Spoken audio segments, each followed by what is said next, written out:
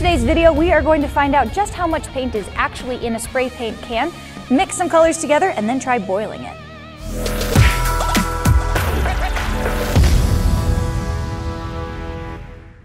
We have a little bit of leftover spray paint from a couple of projects. Just a few, just a little. We might have an addiction to spray paint. I've always been curious to see a few things about spray paint. For one, how much paint do you actually get out of one of these cans? I also want to see what spray paint looks like when it's just sitting in a pot, like a gallon of it. Most people know that you could spray paint into a fire and it'll burn, it'll catch. However, a lot of that is the propellant itself and not necessarily the paint. Finally, we want to see what happens if we add a little bit of heat. Does it boil? Does it just burn? We don't know, and we want to.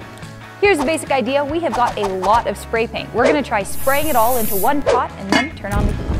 Let's see how much spray paint is in a pot. Although, one other thing, we are in a dome and it's pretty big, but we have a lot of spray paint. I think if we sprayed it all in here, we would end up high as a kite. So we're gonna take the pot and the spray paint outside and do the spraying there. Supposedly there's 15 ounces in this can. We're gonna find out.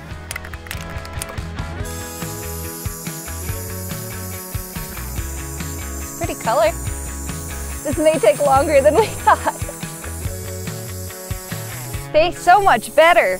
This is wonderful. You're so helpful. I mean, the fumes aren't going on you. That's fair, that's fair. It'd be kind of cold. But this is not 15 ounces worth of paint. Yeah, I think you're right. I think we've just lost a ton of it to the air. Yeah. I feel like when I'm painting things, I run out of spray paint faster than this. I know. When you're trying to paint with it, you get like 3 passes and you're like, crud, the can ran out. This can's never gonna end. Now, to be clear, this was a brand new can of paint. Most of these will be half used, but we wanted to see exactly how much was in a brand new can, and shockingly, it's a lot. Oh, speaking of which. Is that it? I think we're pretty much there. That's a whole can of spray paint. That's sad. That looks really cool, though. It's beautiful, but there's not much in here. That's very cold. So we were looking at the can, or not the can, we were looking at the bottom of the pot, and it's actually... It's frozen over. Yeah.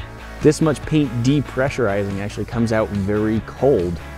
And it's cold out here anyway, so it just sort of stays cold once it gets cold. But yeah, the bottom of the pot has frosted over, and Callie stuck her finger into the paint and said that it's also very cold. Let's do more. More colors.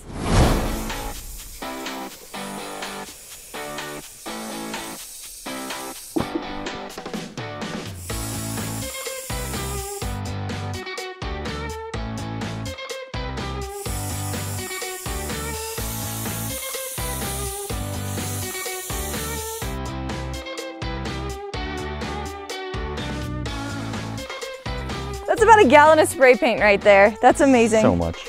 With hydro dipping, you have paint on top of water. Here we've just got paint on top of more paint. So it's not going to work nearly the same, or probably nearly as successfully. I suspect this whole thing, we've got this clear Christmas ornament, and I suspect that the whole thing will just end up sort of a muddy brown. Yeah. Maybe we'll get a little bit of that turquoise surface stuff on it. Let's find out.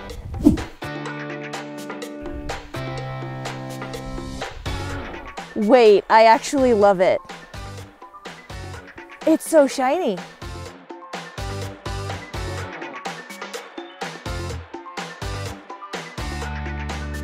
Guys, it's the beach. We made the beach. Neat. In the middle of the winter. So the inside of these ornaments are really pretty. The outsides are just... mud. Purplish, sparkly mud, but mud. That looks really cool with all the paint like rushing into the globe. Not much. We got a few gold swirls, but the color is just kind of all mixes. Yeah. We'll be selling these? $400, as is appropriate and fair. All right, so this is kind of gorgeous now that we know that... Those are some really cool swirls. That is beautiful, but it's freezing. I want to heat it up. I want to boil it. All right, that's lit, but it's on fairly low heat. I'm hoping we can actually get to a point where we can see this bubbling. I think it's very likely that it will light on fire, but I do want to see if we can get like a bubbling, rolling boil before that, because I think it would look interesting. There's water running down the outside of the pot because it got so cold. It's actually frozen. That it was frozen all the way around, and now we're starting to thaw it, and we've got just a few drips down here at the bottom.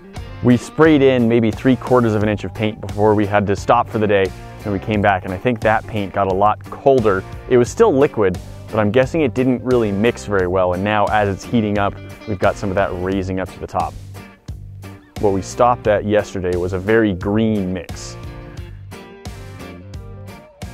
So it's bubbling, but there's no heat radiating off of it. The side of it's cool. That is slightly cool, is I would say. How the bubbles are weird me out. Now my entire hand is submerged in spray paint, which is odd. But awesome. Very thin, and it's like slippery, so it kind of feels like my hand is in oil. So it's thinner than regular like house paint. Definitely thinner than house paint. And yeah, it's almost soapy. It's interesting. You can see as the teal is coming through. That was the teal that we sprayed in the very beginning yesterday. I am rubbing some of the paint off of the bottom of the pot, and it's definitely warmer. As long as I keep my fingers moving, it's not like burning them at all or anything.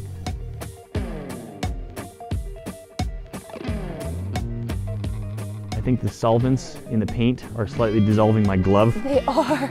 That glove's normally form-fitting. It's a very, very thin bottom steel pot, and so individual tiny little bits of paint probably are boiling.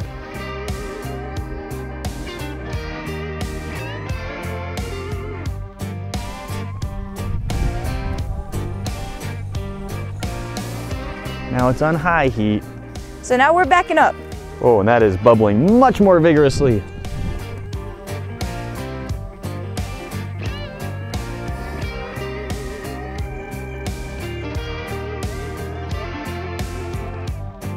That could have been potentially disastrous. That is a lot of flammable liquid. We decided we had too much flammable liquid to just let that go and possibly light on fire, almost certainly light on fire.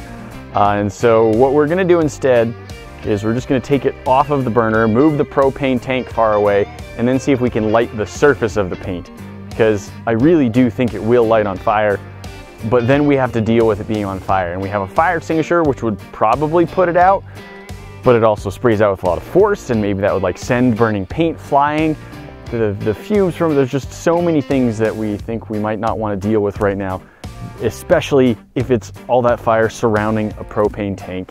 We're still gonna light it on fire. We're gonna see if we can light the surface on fire, but without the propane tank there, and then just try putting a board over to put it out, and if that doesn't work, then the fire extinguisher.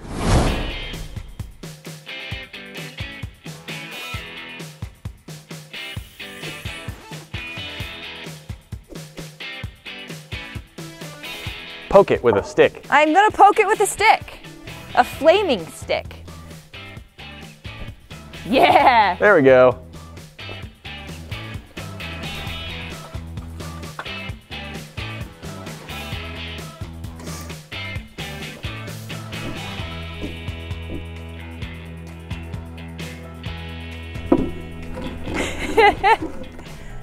I don't think it liked that. No.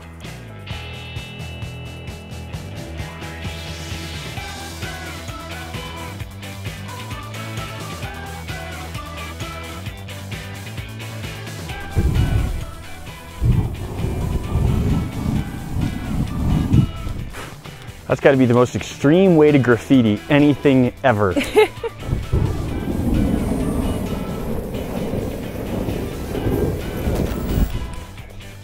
Dries really fast.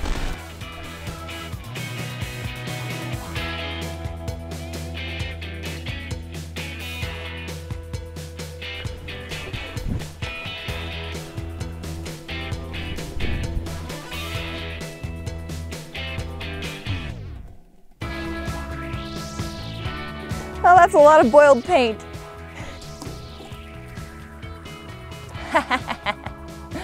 Well, I think we should take this paint and just set it somewhere. Just leave it? For like 6 months and see if it dries out. Let's do it. Stay tuned for 6 months and maybe we'll show you the dried out paint. That's not going to be in this video because we're not waiting 6 months. Guys, that's it for today. Come back in maybe 6 months and we'll show you what's happened to this pot of spray paint. As for now, you know we've always got more for you to see. That box at the top is going to take you to our last video. You should go check that out. The other box is going to show you what YouTube thinks you should be watching next. And if you aren't subscribed to our channel, hit this bomb to join the club. That way you'll never miss out on a cool video. Don't forget to ring that bell and we'll see you in the next one. Talk to you then.